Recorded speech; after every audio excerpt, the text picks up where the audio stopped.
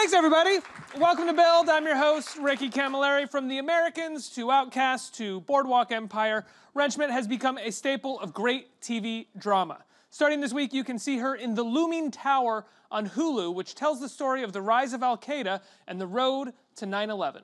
Let's take a look. No. Richard. We do not have an unequivocal MON from the president. Until we do, the answer is no. In that case, we should revisit the Tarnak operation we were advocating last year. Which is? We incentivize Pashtun tribesmen. Cash payments, essentially. The ones who are in and out of Al-Qaeda encampments all the time to kidnap UBL from his main camp at Tarnak Farms. They stash him in a safe house in one of their villages. After several days when things calm down, we rendition him anywhere we like. Egypt, perhaps. Where they have, shall we say, more latitude in terms of interrogation techniques. If he dies in custody under Mubarak, the blood's not on our hands. And if he dies in Afghanistan, resisting the kidnapping, we haven't violated the terms of the MON.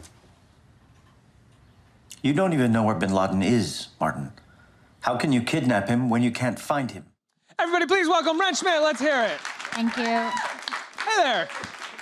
Hi. She's a real sweetheart, can't you tell? Yeah, I mean, there's a lot to unpack in that scene, given the time that it takes place and what happened with those laws and America's relationship to it after 9/11, when it came to rendition and it became to... Right. Yeah. But first things first, every scene of this show is an incredible actor. True. Every person cast, Bill Camp, Peter Sarsgaard, Michael Stuhlbarg in that scene, Jeff Daniels. What was it like to go to work every day? I was just trying to keep up. I mean, you do very well. Thank you. I don't know. I mean, I feel like it's kind of a dream job in a way. I feel lucky that I've had a few of those. Yeah. But on this one, the writing is extraordinary. The cast is exquisite. And it's really fun to go to work every day when you know that you're telling a story that's deeply important. We'll talk about your character. So I play Diane Marsh, maybe one of the most terrifying people in the room, always. She's somebody that's always thinking 5 steps ahead, and I tend to find those people really scary. Same. Yeah. The type of people who wait for you to talk. Yeah, she does that. and then you start talking, and then they don't start, and then you just start telling them personal details about yourself because you're like, I'm lost, I don't know, why aren't you talking to me? Yeah, well, I feel like what those people do is they kind of look at you and they wait, and then they nod, like, continue. And you go, fuck, you're so much smarter than me. And then they keep looking at you. I'm about to start talking about my life. Yeah, so she's an analyst at the CIA's Alec Station. She works under Martin Schmidt, who is kind of her mentor. She's definitely probably the most ambitious analyst at Alec Station. And she's deeply devoted to her job, which is hunting down bin Laden. Real person, right? She's a composite character. A composite character, okay. Yeah, so she and Martin Schmidt, excuse me, both. You'd think I'd know how to say that name, right? Given that I'm Wrenn Schmidt. They're both composite characters that are representative of different strains of thought within Alec Station at that time. Did you meet with any analysts before shooting the show? Did you look into sort of what the personality is generally like when it comes to these kind of CIA analysts? Well, I feel like that for me is tricky because I feel like you can get an idea from that, but that's not necessarily gonna always line up with the writing. So I feel like for me, the writing is where I start. Like you said, like when does that person talk? When do they choose not to talk? Which can be just as important. What do they actually do? How do they behave? But as far as research goes, I spoke with a former field officer who'd been in the CIA for 25 years. So she was sworn in the day that Reagan was sworn in, or I guess she started that day. I don't know if you swear in as a CIA officer. And then she worked overseas for 25 years, and at one point came back and was at Alec Station. So she was a great resource as far as kind of understanding the culture of the CIA, and understanding kind of like how the CIA functions within the government. The CIA's biggest client is the President of the United States. So that was huge for me, and I feel like that kind of plays out in this scene a little bit as far as getting permission to move forward with something.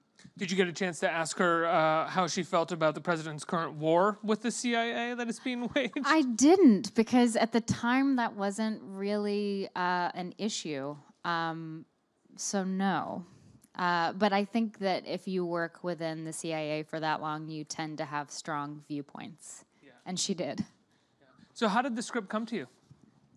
It was pretty generic for me as an actor. It was an audition. And my manager was like, you've got to audition for this show called The Looming Tower. And I immediately geeked out because I already knew Larry's book and was like, yes, when, where, tell me everything. But I actually feel like I was a little lucky that I didn't understand exactly who this character was. So I just went into the audition and played the scenes. I think had I known, there would have been a lot of pressure. So it was kind of Why is that? What do you mean? Well, because I think you feel like rather than just going in and doing the scene, it's a little bit like overthinking a jump. You know, like if you're like, I always think of show ponies. I don't know why, it's so weird. You know, them like going through like a course and like a big jump coming up, and you overthink that, and then you might stumble. So I feel like it's better just to go in and do your thing and think about it later. Did you ever ride ponies? I've never ridden a pony. I have no idea why show ponies come into my mind. I also tend to not look up directors if I don't know who they are already. Oh, really? Yeah, when I walked into my Outcast test with Robert Kirkman. And Adam Wingard, right? Well, Yeah, did he end up doing didn't the pilot? really understand what a big deal both of those people were. It was just like, hey, dudes, what's going on? Which scene are we doing first? And he was like, you don't know who I? No, he was Robert like, I'm the Kirkman creator is of the, like the most successful unassuming cable show on right now. Right. No, he's like the most unassuming, sweet, funny guy. So I think he was fine with that. He wasn't expecting me to bow. Outcast is a wonderful pilot. I mean, it's a great show, but that pilot, I thought that pilot was one of the sort of great horror show pilots and TV pilots I'd seen in some time. Agreed. That opening sequence with the kid smashing his head against the wall. Gabriel is brilliant. Bateman, remember his name. I feel like he's going to be a huge deal. Why is that? I think at the time, actually I shouldn't say, I don't know how old he was at the time, but he was amazing. I mean, incredible, even at the table read. I felt like he was putting the rest of us who have been doing this for a while to shame because he just brought it. And he brought it every day on set, and I feel like it shows in his performance. How old were you when you started acting? I was about 3 in my parents' living room. There was some, I think, Whitney Houston on, and I had on like a powder blue leotard and tights, and like a jump. You know those running trampolines? Mm-hmm. Yeah, so I did like a lot of routines on that trampoline for my mom and dad and my sister. But professionally, I started in Columbia, South Carolina when I was about 14, 15, and then went away to a boarding school called the Governor's School. And then Well, you started professionally acting when you were 14, 15? Well, or do you mean like you were there's a doing school plays kind There's of a thing? professional theater in South Carolina called Trustis Theater, and I was an apprentice there, and I basically would do any job they would let me do. So I was like, stage manage, you got it. Soundboard, definitely.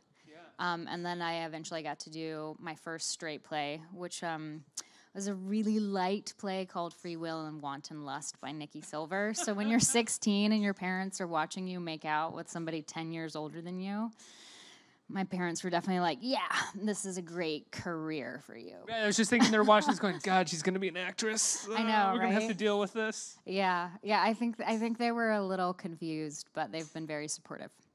Really? So what was your first big role after school? Or what was your, I don't know if you call it a breakthrough role, but your first role, you're like, oh, wow, I'm a paid actor now. I don't know if I've had a breakthrough role. I mean, I feel like when you have that moment, that's incredible as an actor, but I also feel like when you have an opportunity to work steadily without kind of like the bright lights and heat of being like the new thing, it's kind of nice because That's kind of the breakthrough. It's like, oh, there's another thing for me to do now and another thing for me to do, and I get to work. Yeah. Well, I mean, and that you just said the magic word. For me, I always felt like I want to be a working actor. If I can be a working actor, then I'll be satisfied with that, whatever that looks like. Was Boardwalk really your first kind of like foray into acting with like a lot of other sort of big names and people that had been doing it for quite some time? So my first kind of like big job where I got my equity card was understudying on the national tour of Who's Afraid of Virginia Woolf with Kathleen Turner and Bill Irwin. Wow. Yeah, so that was kind of my first moment of like, oh my God, that's Kathleen Turner. Don't look her in the eye. You were playing Sandy Dennis's part, I would imagine, or I understudying? was understudying Honey, yeah. So it was kind of fabulous because they rehearsed that play again before they went on tour, and I got to be in the room for that. So that Did you was. ever get to perform it? I did not. It's a tough role. I actually watched that movie just the other night, and Honey's role is really tough. Yeah. Acting drunk like that for the majority of a movie and being believable, or for a part on Right. stage. Yeah, but that's really fun. I've done that in a play, and it's an amazing amount of fun. Really? Yeah. Imagine that's such a fine line between being realistic and then going too far. You usually have to choose one thing. So it can't be that like you slur your words and you can't walk and you fall down. It's like, well, I'm just a person who slurs my words when I'm really drunk. So if I slur my words, everything else kind of has to stay Yeah, normal. you can't do it all. It can't be like a buffet of different things. You just have to like choose one. Right, as soon as you do more than one, the audience goes, oh God, here we go. Yeah, because most of the time drunk people are definitely trying to not appear drunk. You know, it's like, I just gotta get the key in this. I'm gonna get it in that lock. I'm gonna get it in that hole right there. I'm gonna drive this car. Focus. I'm gonna drive this Focus. car. Yeah, exactly. I got this. I'm gonna stay on this side of the yellow line. Yeah. So what was it like when you got Boardwalk? That was also an amazing moment because I feel like I didn't really expect to get that job. I didn't quite understand what that role would be. So it felt to me like, okay, you're going to go into this room and do this scene, and then they're going to pick the person that they feel like has the best chemistry with Jack Houston. So I think everybody who's here at this callback is probably a great actor, and then the rest is kind of out of your hands. But that was an incredible job. I mean, talk about walking into the most enormous, beautifully done production. I mean, I was just kind of in awe the whole time, and getting to work with Jack.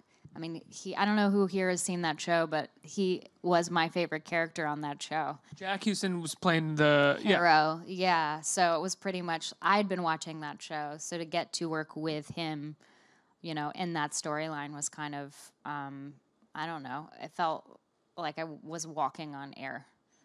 I had a friend who extraed on that show, not because they wanted to be an actor or wanted to extra, they just had some time off of work. And I was like, why are you going to be an extra? And he said, no, the sets are beautiful. They are. I just like getting dressed up. I have to say, one of my favorite things about that job was learning how to drive a Model T. Oh, wow. I was so into that. It was like, my brain just like went nuts. It was like hard? It's extraordinarily hard. Oh, wow. The brake and the gas, they're reversed. And like the stick is over here. I actually one day almost hit Jack with the car. Not maybe my best moment, but it was at the end of, I think, like a 16 or 17 hour day. And I couldn't feel my feet anymore because it's the scene where they're at the dance hall. So I could not feel my feet. And they were like, okay, quick. We're gonna lose the light. You gotta like get in the car and you're gonna drive up to this mark and look out the window and then you're gonna continue on and park the car here. And I hadn't driven the car for like a month and a half. So I was like, okay, roger that, got it. And then as I was driving towards him... How do I drive the car again? Right, well, as I was driving towards him, like habit kicked in and I hit the brake instead of the gas because they're reversed. And you could just see him as I was coming towards him like, oh my God, do I move? Do I jump? I did not hit him, just for the record. So now you get on Looming Tower. Obviously, all the writing is going to come from the writer's room and the creators of the show, and you got your directors. But do you go back and read Lawrence Wright's book? Yes. Yeah. How familiar do you want to be with the source material before you get in there, even though all your lines are going to be kind of, written for you? Well, I mean, I think when you're trying to put yourself into a job or situation that you don't really have context for, I don't know about you guys, but I have almost no context for what it's actually like to work at the CIA. I feel like nobody does unless you work at the CIA. For me, it was really important once I familiarized myself with our story to feel like I understood enough about current events at that time and the history kind of what was going on in Afghanistan and in that whole region so that I could speak words like you guys saw in that scene and not feel like a complete fraud. I wanted to feel like I could talk about what's happening in our story the way that I talk about acting. That just to have some of that information at my fingertips. So for me, it was really important to read Larry's book again, to read Steve Call's book called Ghost Wars, which is extraordinary as well. and to speak with this field officer. And then once you kind of feel like you've got like enough of that stuff marinating, you just let it go and go back to the script. Right. You can get on set and you can say the lines without not knowing exactly what they mean and feeling silly. Right. Yeah, yeah. So you feel like you've got some authority. It's like doing Shakespeare takes an absurd amount of research sometimes Totally. because you need to feel comfortable saying all of this Yeah, sort it of needs to verbose feel language. like second, like second nature. And that ended up coming kind of easy after reading this material? Yeah. I mean, Still ask a lot of questions on set, or do you try to sort of get yourself to a place where you kind of don't have to ask questions? yes, I try to become a complete expert. Well, no, guys, I've got this. No, actually, I feel like one of the things that was really important was to ask questions because our story, while we stay true to events, it's still dramatized. So something that might have happened over the course of 3 weeks might happen in a scene that's a page and a half. So, like, the writing team is kind of trying to address all of that that like journey or arc for what was actually happening in a very short amount of time. So I'd have to kind of be like, wait a minute, does this refer to this, and how does this connect to this, and then I would kind of be able to put it together. But this scene was pretty straightforward. Acting is such a strange beast because it's one of those things where if you have never done it, if you never directed someone, you don't understand it just, no matter what, it looks like someone just gets there and says the lines. But this element of having to feel comfortable with the lines that you're saying, otherwise it's completely embarrassing and vulnerable. It's such that's where all these questions come from, right? Well, I think maybe yes and no. I feel like there are other shows like for Outcast, for instance, just as an example, or Boardwalk. Those scenes to me felt very tangible. Like I could kind of immediately wrap my head around those relationships and like what those characters were experiencing. And in this show, it felt like there's just so much to kind of chew on as far as like what these people know and what they're talking about, that it was really important to actually do a ton of research. So I feel like that changes from job to job. And like I was here at AOL Bill doing a chat about the Good Catholic. And again, like that character felt so like part of like a different fabric within me, that it was just very accessible. So all of that came very easily. This is maybe one of the hardest jobs I've ever done. It was really a cool challenge. Is that because of the dynamics of the scenes of the Good Catholic and Boardwalk and Outcast feel immediately relatable versus something where you, like we said before, you're using language that is not common to your everyday life? Yeah, I mean, I certainly think that's true, but I also think that with this show, given what our story is about, you also feel like a certain degree of responsibility to try and do it some kind of justice. So I think there's that, but also, again, like it felt like I needed to do like a deep dive to have an understanding where I could walk onto set and not feel like a bozo. Like, I mean, I don't know if bozo is the right word, but just to feel like I could step into those shoes confidently and kind of inhabit that character without being self-conscious. Like, that's maybe the more serious answer. I do like the word bozo, though. Bozo's a good word. I like the idea of imagining you as a bozo trying to say these lines inside the office. No, I don't know. I'm going to pull him out of Afghanistan. There you go. Hey, guys, I've got a great idea. We're going to just go after these camps. It'll be cool. No one's going to mind. And we'll be set with bin Laden. Right, just improvise your way around this dialogue right. here. Yeah, right. Could you even imagine? Oh, my God. I'd be like falling off the highest tightrope and just crashing and burning. Let's get some questions from our audience. Who has questions? You. Hi. Hi. I was an extra on the show when it was called 40 North, I guess. And I know it was shot around New York. How much attention did you notice went into making the scenes or some of the locations authentic to that time period, and even like the characters, more realistic? I think it was kind of the same level as something like Boardwalk. It's just that it feels more familiar if you've lived through the 90s. I really loved kind of seeing what our costumes were going to be like, and like some 90s hair. Some of the FBI agents have some really cool hairstyles going on. But I feel like we had like an amazing production team that was top notch. So all of those folks are the best of the best, and I feel like it shows in our sets and our costumes, you know, hair and makeup, as well as the locations that were chosen. And I'm not sure if anybody here, I'm not sure if there were any people that got up this morning bright and early and watched all 3 of the first episodes. But also we have overseas locations, and I feel like there was a lot of care that went into selecting those. And now Gibney directed the first episode, or Yes. Yeah. What was it like working with Alex Gibney, primarily a documentary filmmaker? So what's cool about that question is I've actually worked with Alex before. Oh, right, Client 9. Yeah. Yeah, so for me, actually, that was another big draw for the project, was that Alex was involved. And I was like, sign me up. Well, first, can I have that part? And then sign me up. So it was great. I mean, I think he brings a lot to the show, as far as like what his special skill set is, in telling a story. And I feel like it's such a great element how he's like interwoven into each episode, you know, as part of the collaborative process, like actual footage. You know, like there's footage of, I think, like what was going on with Monica Lewinsky at the time, which was a huge deal. I mean, talk about like... I love the footage of like Ann Curry's Oh, Today yeah, Show talking right? about it, yeah. Like blast from the past, stuff like that. It's also the thing that it feels, the way that they're talking about it is the way that anchors talk about what's happening right now with the president in terms of lying under oath or being investigated and the special counsel.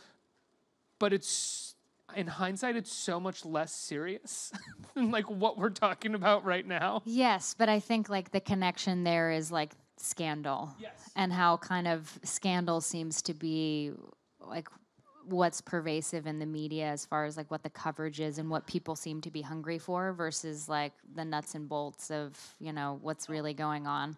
Absolutely. That's why, you know, you can turn on CNN and hear the same thing about the Russia story over and over again, Right. but not hear something about international news that's happening that is actually having like a weird reverberation across the whole globe. Right. In Client Number 9, remind me, who did you play in Client Number 9 in the recreation? Oh, well, there was just the one part, which was Angelina, the woman that did repeatedly see Elliot Spitzer. So Alex interviewed the real person, but she didn't want to have her likeness at all represented in the film. So he took her whole transcript and then hired me to portray her. And then he interviewed me like he did when he met her. So that's kind of how we did it. We did it all in one morning, which was terrifying. I think it was like 12 pages. Basically like a 12-page monologue to memorize over a weekend. And also like not having a context for anything about her other than what he was telling me, so... Oh, that's kind of a cool job, though. Yeah, it's a little bit like jumping off of a high dive and being like, I know there's something down there that I'm going to fall into, but I don't know what it is. Isn't that kind of every day of going to a film set? Well, I think that one in particular, because I'd never done anything like that before. And I also felt like, I know she's going to watch this. Right. I know she's going to watch it, and I hope that she doesn't hate what she sees.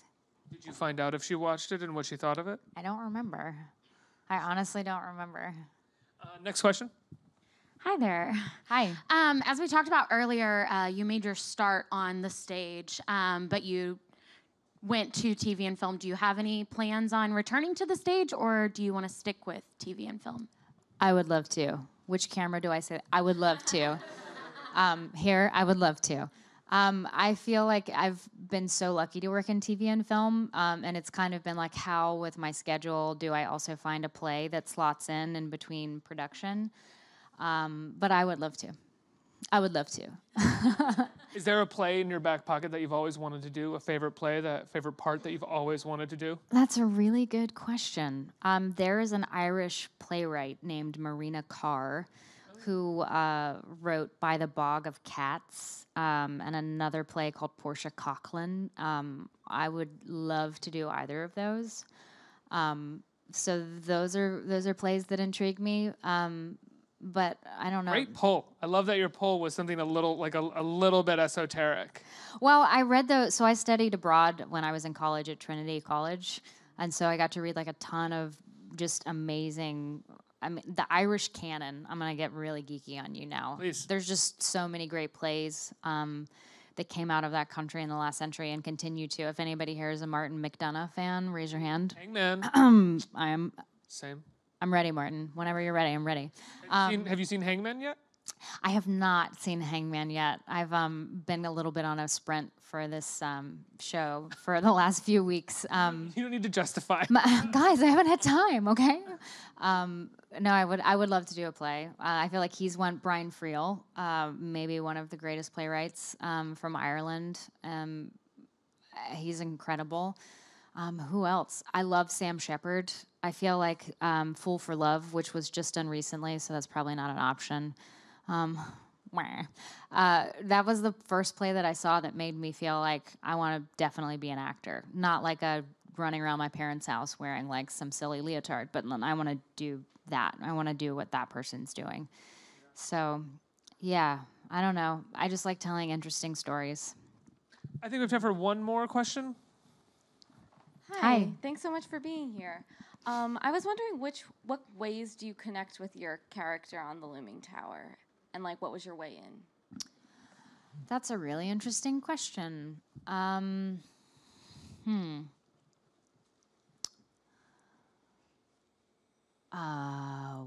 you totally stumped me. I feel like, sorry, I'm trying to figure out like what my way into answering this question is. I feel like I can definitely identify with someone that is deeply devoted and serious about their job, like what that might feel like. But also like how passionate she is about what she's doing, and the fact that I think there's nothing else that she would rather be doing. I think while I definitely have hobbies outside of being an actor, I don't think she does. And I feel like there's a degree to which I admire the fact that that's her purpose. What are your hobbies? What are my hobbies? Oh, God. I feel like I used to have a lot, and now now I have fewer. They've just been falling away on the side of the road in life. No, I love walking around New York. I feel like when I was in Dublin, this is so ridiculous. I got a map of that city, and every time I'd walk down a street, I'd highlight it. And then I'd try and make sure that the next time I went home, I went a different way, so I could see as much of the city as possible, which was a really good idea until you start to get into the seedier areas, and it's like, it's 5 o'clock and that dude's drunk. I'm pretty sure something's going down over there on that side of the street. Maybe I should walk the other way. So I love walking around New York. I was actually just in Vancouver for a job. Loved walking around that city too. And what else? I love taking photographs. So anytime I have a chance to do that, I really enjoy that. I love traveling. I love watching TV and film, and going to see plays, obviously. I kind of like to knit. I haven't done that in a while. For some reason. I like to knit. I got into that when I was in college. What else? Meryl I love Streep to eat. apparently knits, Oh, from what cool. I understand. No, I would don't mean love it like to be that, put but in the same sentence as Meryl Streep. I heard someone even if once, it's knitting. Someone once, like an AD from one of her movies, once told me that the coolest thing about her is that she literally sits on set and knits a lot of times, and then they're like, "Oh, we're ready for you," and she's just like, "Okay." And like it gets into it right away. Yeah, actually, that's a secret about Patrick Fugit. He does not knit on set, but he'll be like the biggest cut up. I mean, just like beyond ridiculous. And then they'll call like rolling and action, and he's just like immediately into the scene. You're like, how do you do that? I mean, I'm not sitting around like, oh my God, I'm ready. Don't talk. Yeah, don't speak to me. I'm focusing. But yeah, I like to knit. Yeah. Wrenn, The Looming Tower is on Hulu right now. Yes. First 3 episodes are up. It's fantastic. Love your work. Thank you so much for being here. Thank you. Everybody, Thanks, big round of guys. applause. Thank Wrenn you. Schmidt, let's hear it.